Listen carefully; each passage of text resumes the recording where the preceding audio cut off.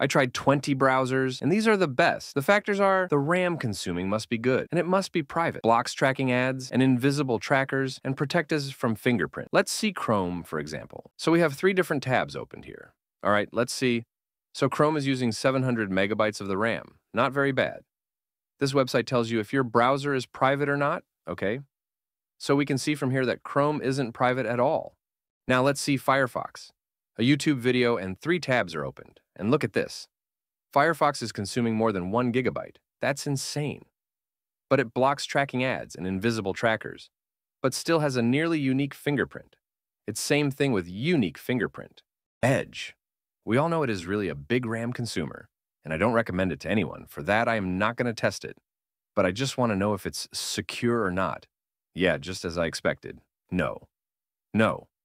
And it has a unique fingerprint. Waterfox. It's the opposite of Firefox, but their interfaces are just the same. They say it's good, so let's see. So, a YouTube video is being played, and 3 tabs are opened. And you can see here, the RAM using is about 900 megabytes. And look at the surprising thing, but it has a nearly unique fingerprint. Avast, I'm so excited for it because they say it's made specifically for privacy. A YouTube video is being played and 3 tabs are open. Okay, the RAM using is about 700 megabytes, which is good. Ooh, look at this. It blocks tracking ads, but it doesn't block the invisible trackers, and it has a unique fingerprint. How could that be a private browser? And the last one is Brave. It has a good reputation, same process, same tabs opened. And the RAM using is average, just like the others.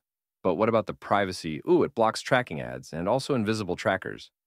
And more importantly, it protects you from fingerprinting. I tried other browsers like Komodo Dragon, Opera, DuckDuckGo, Florp, and others, but I didn't record myself, but they are not private. So yeah, there's Brave and Waterfox, and you have the choice.